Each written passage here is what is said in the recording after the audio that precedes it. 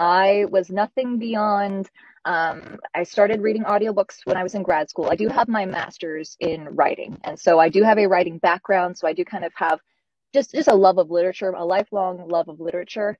But I started listening to audiobooks in grad school when I couldn't keep up. I was working full time. I was a newlywed, and I just couldn't keep up with my course load. And so I listened to audiobooks in the car to and from work before class at night and just never stopped. I'm obsessed with audiobooks. I read, I'm the kind of person, I live with this headphone in my ear. And so I get through 2 to 3 to 4, sometimes, 5 audiobooks a week.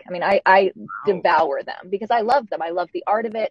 I love the storytelling, and I just love literature. I love reading.